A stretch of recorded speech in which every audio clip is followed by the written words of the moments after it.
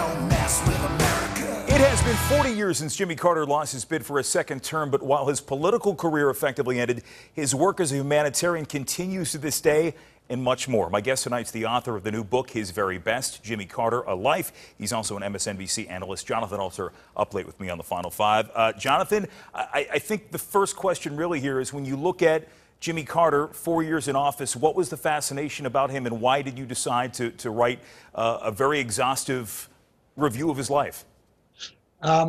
What I discovered is that Jimmy Carter has been sort of ignored by history, and he was president of the United States at a pivotal time. He also had an almost novelistic life. He's 96 now, and it's a great American epic. So I got fascinated by the fact that this sort of shorthand, bad president, great former president, was just completely at odds with the actual historical record. And so I set about trying to kind of dig in on that and to write what is really the first biography of Jimmy Carter. So you called him a couple of things. On Twitter, you referred to him as the badly underrated 39th president, a significant, not a great leader, but a significant one. And you look at him from different ways. There is one generation out there that looks at him as, again, the 39th president who was there before the rise of Reaganism. You have another generation, a lot of people who may be voting for the first or second time for the presidency who know him in that role as a humanitarian. And I think for people who don't know the full story about Jimmy Carter, what would be one of the most significant things that you picked up in all of these interviews that you learned about Jimmy Carter that maybe the public at large did not know? Well, I interviewed him more than a dozen times. 250 people know him. Tremendous amount of time at the Carter Library to try to do as close as I could get to a definitive account.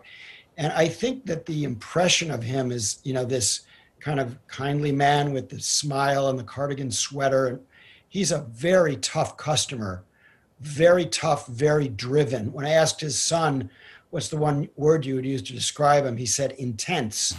And, in these conversations, he was very gracious and hugely cooperative on my book. But I also got the sense of the inner steel that took him from 0% in the polls to the presidency. And in that office, he got a lot more accomplished than people remember. Maybe they remember the hostages in Iran, bad economy, maybe something about Camp David, where he brought peace to Israel and Egypt.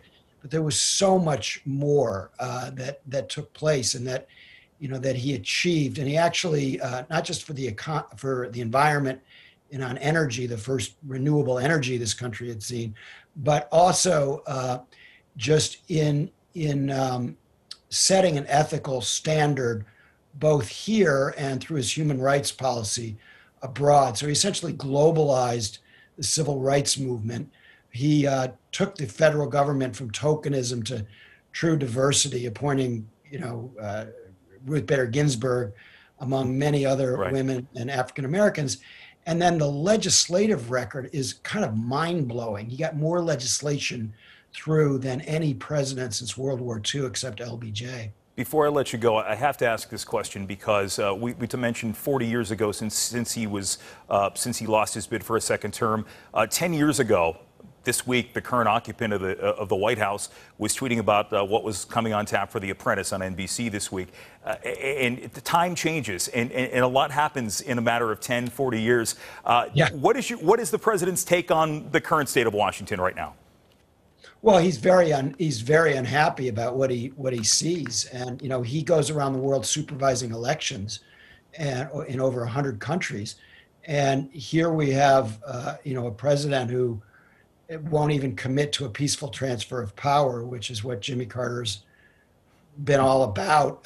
So he's very, very concerned about what's going on right now, and also, he is the un-Trump in so many different ways in terms of standing for honesty, integrity, accountability, even if he made a number of mistakes and had these shortcomings. It was an amazing, it has been extraordinary American life, from barefoot boy, with no running water, through the Jim Crow period, to global humanitarian. The book is called His Very Best, Jimmy Carter, A Life. That's Jonathan Alter. Thank you so much for the time tonight, Jonathan. It's great to talk to you.